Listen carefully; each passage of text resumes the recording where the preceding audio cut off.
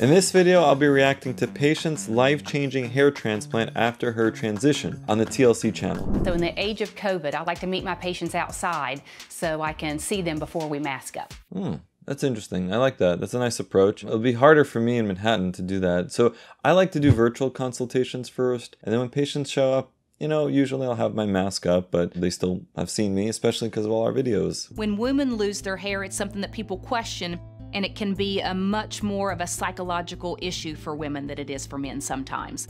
So when men go from male to female, it becomes super important for them to be able to establish that hair as their identity as a female. I agree. I get many patients who are transitioning wanting just that. They want to look the way they feel, and hair is a big part of that. And not everyone wants to just wear wigs all the time. A hair restoration procedure is essentially taking hair from the back of the head, which is the donor hair, and replacing it into the balding area. Yeah, most of the time the donor area is the back of the head, though sometimes it's other areas. Usually the first line is going to be to go to the back of the head, but as we run out of donor supply, which happens with some people who get multiple procedures, then we start to think about the neck if there's hair there, and occasionally chest and back. Transplant, I will surgically remove a specimen. Basically, what she's doing here is an FUT procedure, so she's harvesting from the back of the scalp by removing an entire section and then suturing that up, and that's going to leave a linear scar. Now, a lot of people out there will poo-poo this technique. I think that it still has its place in the armamentarium for hair transplant, and it's a procedure that definitely works very well. One of the reasons they probably chose to go FUT over FUE is because they were looking for plenty of graft yield. So if you're trying to maximize your numbers for how many grafts you're going to transplant, oftentimes FUT will yield a higher number of grafts compared to FUE. Out of the back of the head. That tissue will then be passed off to my technicians who will dissect each hair follicle individually out of that specimen. Then I will make the process of actually transplanting the hairs at the recipient area is going to be the same between the FUE and the FUT procedures, but the way that you extract the grafts and how you process them before they go back into the scalp is going to be different. So what I'm going to do now is I'm just going to look at your donor area. I really want to do this procedure for Jamie, but until I evaluate her donor hair area, I just don't know whether we're going to be able to do it. Suspenseful. Best case scenario for Jamie is I would like to be able to harvest 3,000 grafts. Yeah, that's what I was going to say actually. Yeah, 3,000 sounds about right. You can get to the 3,000 with FUE technique as well, but it will limit you to a degree with how many additional procedures you can do down the road. So that may be why she went the FUT route, which I think is quite reasonable. My own family members have suffered from hair loss and have underwent the procedure. So my litmus test with patients is if you're my sister or you're my cousin or you're my best friend, would I recommend a hair transplant to you? And if the answer is yes, we're going to move forward with you. And if the answer to my family member would be no, then we're not going to move forward with you either. Yeah, I think that's a nice way of saying it. I mean, I think we all as doctors ought to take that approach and that mentality. I think it's good that she basically elaborated on that and made it very obvious that that's the approach she takes. That's nice. This is my one and only chance. Otherwise, it's wigs for the rest of my life. And if it's just wigs for the rest of my life, I will feel like I will never be whole. Yeah, I mean, I don't think it's her one and only chance. Let's say she did this FUT procedure and it didn't work out. There would still be grafts back there to still do, I think, a nice procedure. But it is true that the more procedures that we do, the odds of getting a really nice outcome at the recipient area starts to go down. So getting it done well from the get-go and then refining it over time if needed, I think is very important. I do consider you a very good candidate for surgery. I am super excited. Yay! Coming into all of this, my biggest fear was just straight up.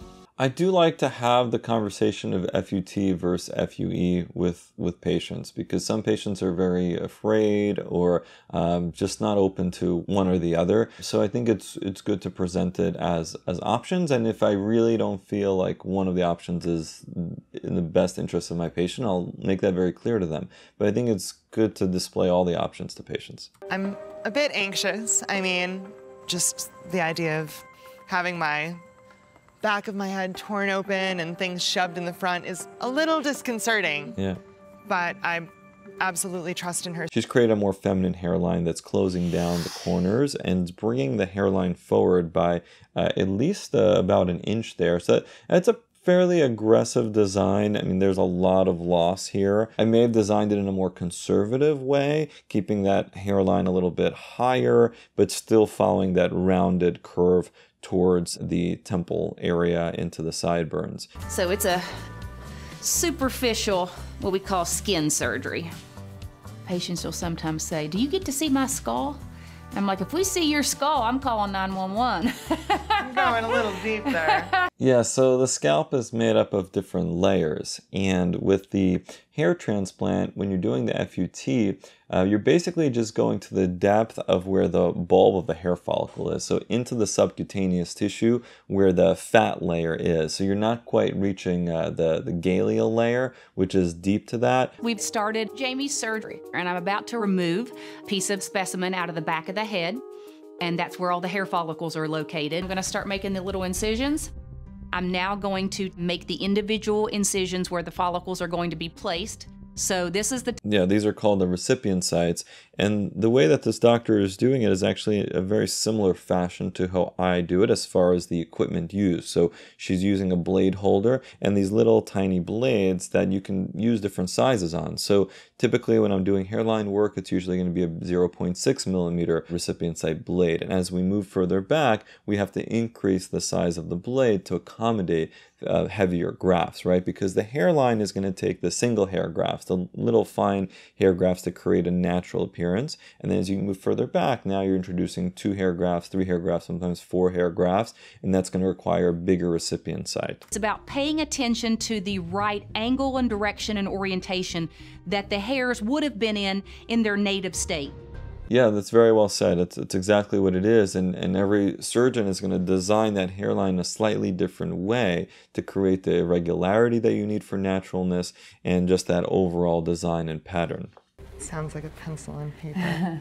And then, of course, the area is numbed up first with local anesthesia so that patients can tolerate this and also to reduce bleeding. The number that we harvested was 2,860. That's pretty good. That's really... Yeah, that's pretty good. So just shy of her 3,000 graft goal. But that's the thing with FUE, you know, you can pretty much know exactly how many grafts you've taken out. When you do a strip harvest, it's sort of guessing. You know, you roughly estimate how much you'll need, but you don't really know what you're getting. So now at this point, if she wanted to get more grafts, she can actually go back there and do some FUE in addition to meet that 3,000 graft goal if needed. I didn't get the 3,000 grafts that I was hoping for, so there might be some concessions that we have to make along the way. But it's still a very good, solid number of grafts. However, there is one potential issue that I need to make Jamie aware of. I'm finding that her procedure is not going to be necessarily surgically challenging, but it's going to be aesthetically challenging because her hairs are very, very fine. So when you separate very fine hairs, it limits the density. And so you need to get those hair follicles as close together as possible to be able to create that. It's very common if you're going into an area that's completely bald with a hair transplant. It's very common to have density that will not match the original density. That's normal. It would be very odd for that density to match original density. The best thing to do, I think, is to prepare patients in the right way to say, look, we're going to do a hair transplant and things are going to be much better, but they may not completely meet your aesthetic goals when it comes to density. So you might need an additional surgery to then double down on density. And most patients will accept that and understand that. And that's one of the reasons why people get additional hair transplants over time to build up that density, especially into completely bare areas. A very successful surgery in being able to completely address the area that had no existing hair, which is the area of most concern. Right.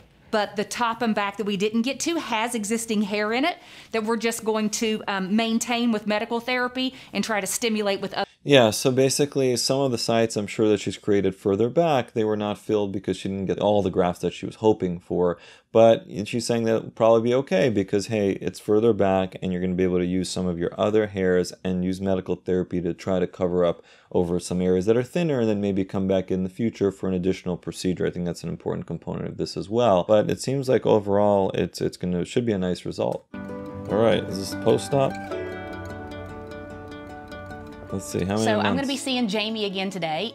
It's been 8 months since her 8 surgery. months, okay. Yeah, 8 months you start to see some changes for sure.